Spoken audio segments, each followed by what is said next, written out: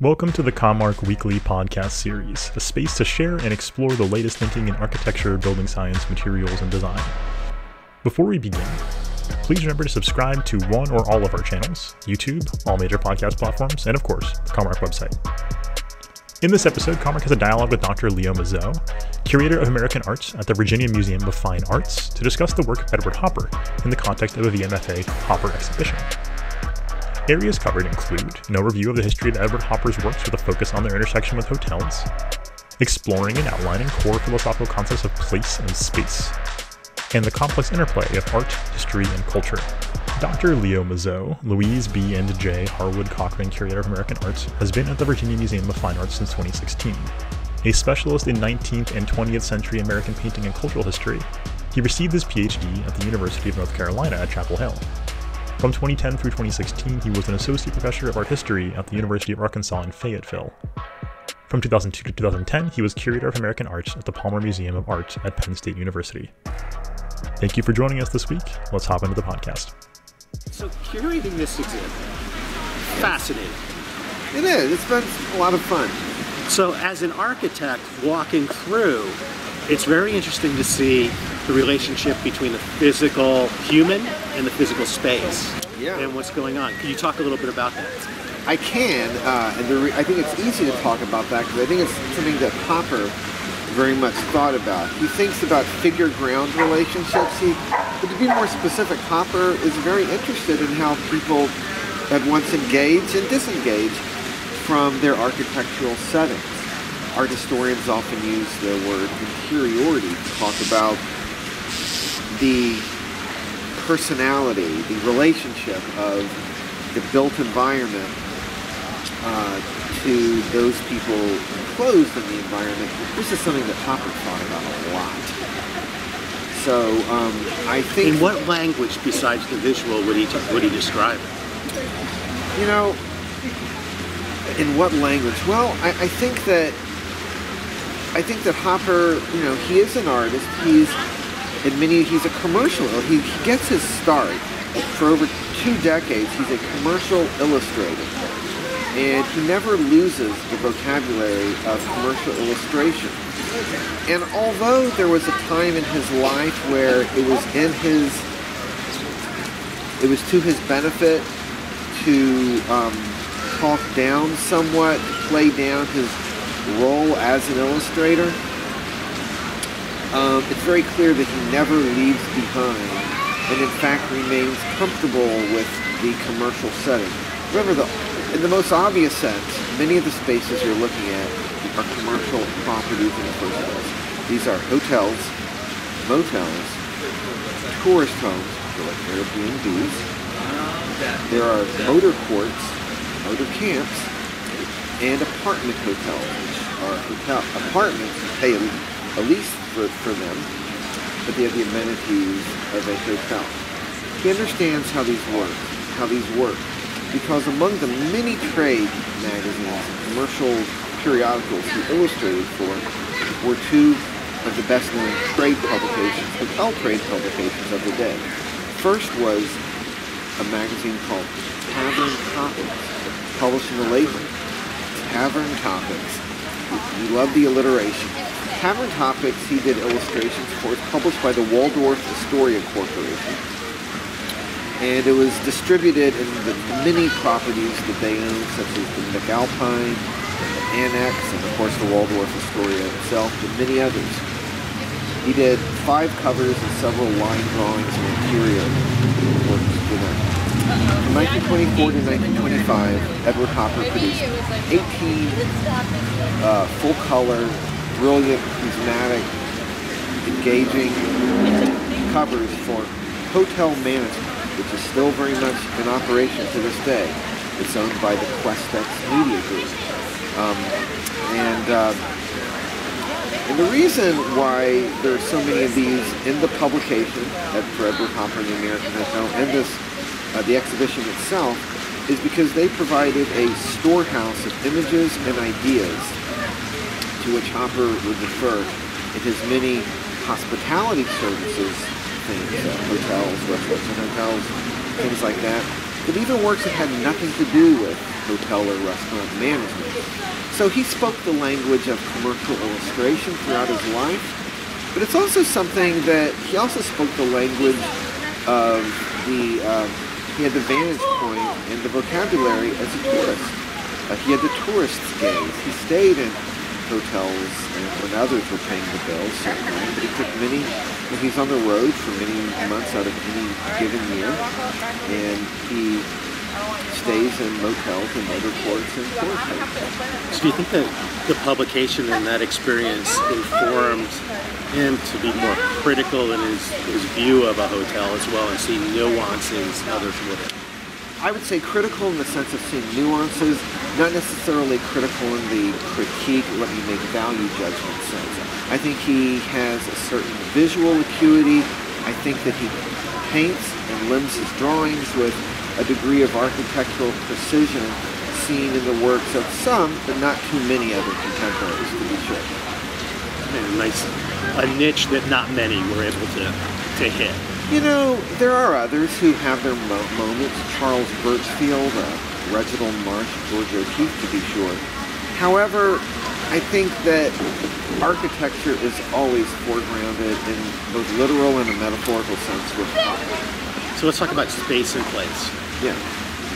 Well, so without getting too jargony, as we were discussing earlier, the cultural geographer, taught at University of Wisconsin for many years, E. Tuan, in some of his volumes, made a distinction between space and place that I think is helpful for understanding a lot of the paintings we see in this show and the works of many artists and authors who take us through built landscapes.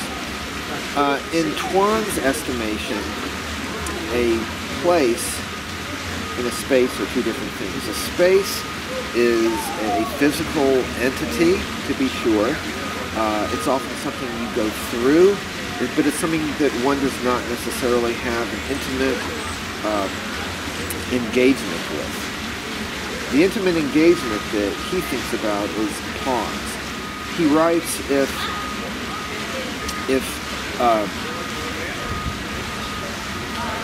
space is motion, place is pause.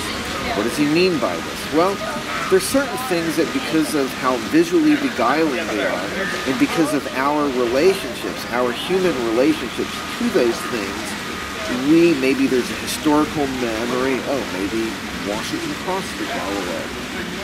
This is Ellis Island. This is where your great-great-grandparents came to the United States. Or this is the San Andreas Fault line.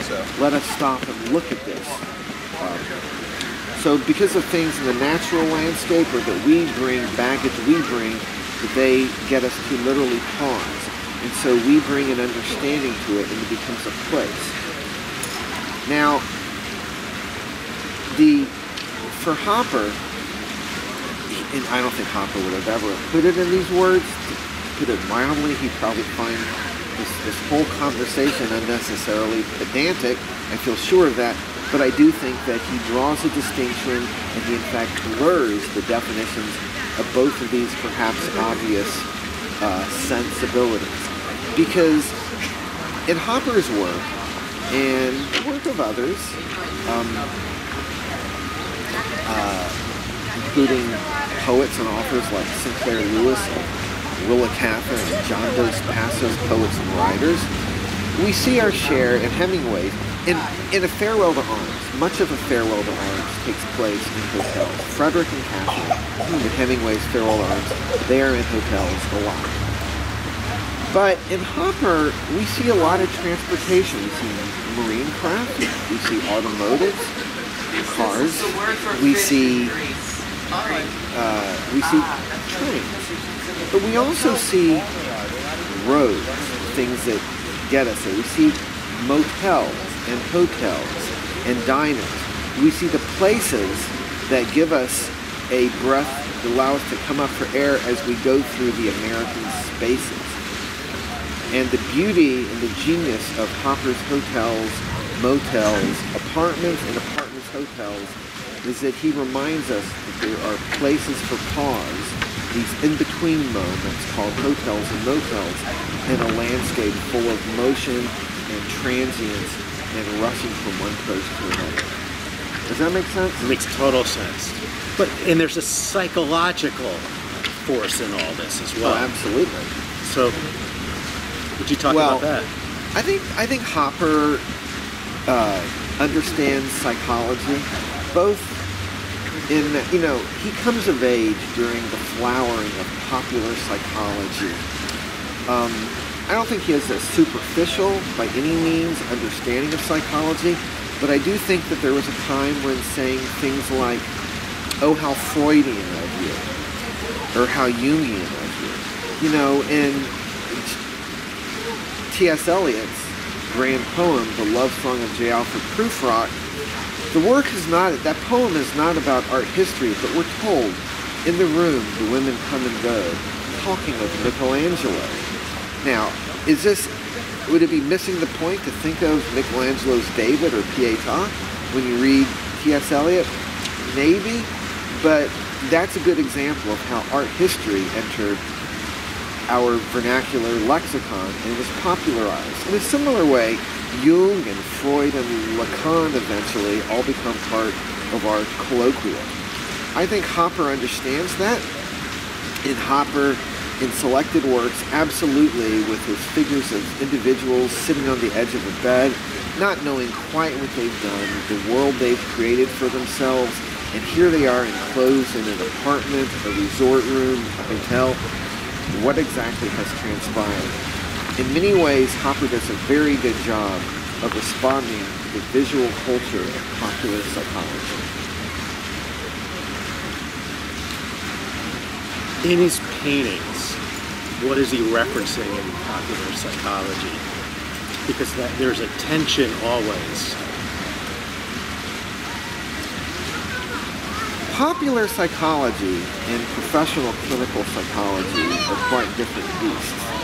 I think he is better read than the person at a cocktail party saying, oh, how Freudian, or let me talk of Michelangelo. In Eliot's poem, which I know you know, these are people who measure out their world in terms of teaspoons and cakes and ices. Hopper is pretty well read, to say the least. There's a painting, one of the more famous paintings in the exhibition here at the Virginia Museum of Fine Arts, is called Excursion into Philosophy. And in her notes, in the ledger book that Edward and his artist wife Josephine kept, Jo writes, that was her nickname, Jo writes, so there's an open book. Perhaps you can show this in the podcast or online. There's an open book next to the bottomless woman. And Jo writes, the book is open to Plato, perhaps read too late. Now, on the one hand, that's kind of funny, and it opens some speculation, like, what could that mean? On the other hand, these are people who probably knew Plato's Republic and Plato's allegory of the cave. These are people who had a more than ordinary understanding of philosophy. These are individuals who came of age and they understood what anxiety was. And the anxiety that they often register is the understanding of place. Eudora Welty is right. There's a sense of place. Place becomes a plot determinant in a lot of literature. But I think that Welty and Yves Tuan laid a groundwork upon which we can be even more specific and talk about the psychology of place. And I'm sure many have, in fact, written about this. The psychology of place has to do with how comfortable you are or are not with your surroundings. How do you respond to it? And as you go through the oeuvre of Edward Hopper, you see people in varying degrees of detachment from their place. They're not sure whether they're in a drive-by space or they're in the permanence, the place that merits pause. Perfect. There you go. So, what are you reading? What's exciting you right now? What's exciting me? Well, I mean, I think I think commercial architecture is what we're all reading. Of course. But what I'm reading these days is I recently read an autobiography, a memoir by Jeff Tweedy, the lead singer for Wilco. I'm also very interested in Sinclair Lewis. He has a novel called Work of Art, which is about an individual who has a rough time reconciling himself to the fact that he's spent most of his world obsessed with hotels. Sinclair Lewis is better known for Babbitt and Main Street, things like that. I'm a big Sinclair Lewis fan.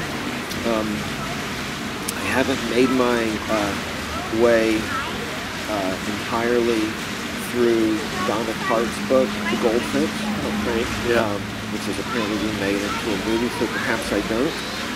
What are you reading these days?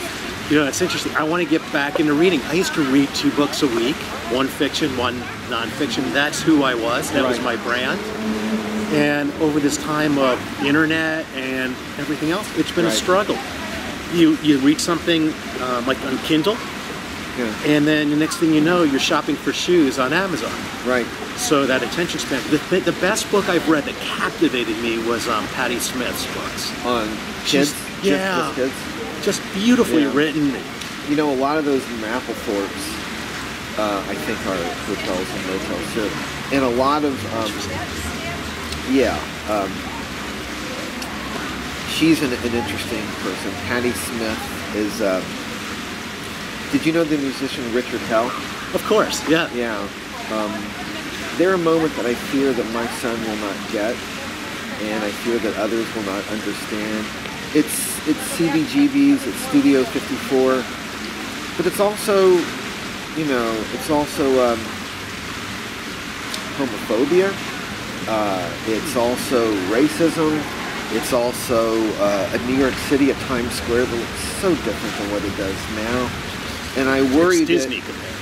I wonder, you know, if Popper and John Updike and Upton Sinclair and Elvis Presley are the primary sources of Popper's mid-century modern world. What are the primary sources of right here and now? I think that the punk world of the Ramones and CBGBs is not that different from the world of David Wojnarowicz, Marina Abramovich, you know, So you see some matches. I absolutely do, and you know, I really like the sneaker culture that's going on. Yeah, with hip hop and NBA obsession. I do too. But have you been to many sneaker shops? Some. There's a fantastic one in New York, Los Angeles, and right here called Round 2. I'm gonna check it out. Jane, have you been to Round 2 on Broad? Broad Street. It's literally across the street from Cork. I only know this because on a Black Friday morning, much colder than this, I camped outside with my son, and it was awful. You know, because he wanted special sneakers that were coming out. No, they had deals, and it's its own culture, and anyway, I like their websites where you can actually, you know, it's genuine and there's trading going on. Yeah, there are a lot of fakes, but a lot of websites, you know, sneaker culture, which I did not. If my son were to hear me refer to him as a sneakerhead, I would be reprimanded. You know, he would say, "Dad, you're not in that pay grade." And you know, and by the way, you know what the king of sneaker culture remains? Yeezys. Really? And Yeezys, you know who Yeezys are the brainchild of? Kanye West. And so I have to tell you that used Yeezys cost a lot more than new ones right now. And it's interesting. But I would like to steer the conversation back to a little bit about hospitality services and what we are and are not comfortable with. And it's my hope that people will come to the Virginia Museum of Fine Arts between now and February 23rd. It's also my hope that people will see the second incarnation of this project from June 7th to September 13th at the Indianapolis Museum of Art at Newfields. I mean, one of the things that the exhibition argues is that a hotel is a lot like a painting. And that's such a weird thing to say, but but before solving that equation, maybe that's a good note on which to conclude this. I want people to come here and see the ways in which, although he would not in a million years have set a clock like that, but Hopper makes a very strong case for a hotel being a lot like that. Fantastic. It is a fantastic exhibit. Well, thank you so much. Thank you for doing this. Awesome. The commARCH team thanks you as always for joining us for this week's podcast. Please remember to subscribe to the commARCH YouTube channel, follow us on your favorite podcast platform, and take advantage of the commARCH website, where you can access all of these platforms and associated podcast transcripts. Until next time.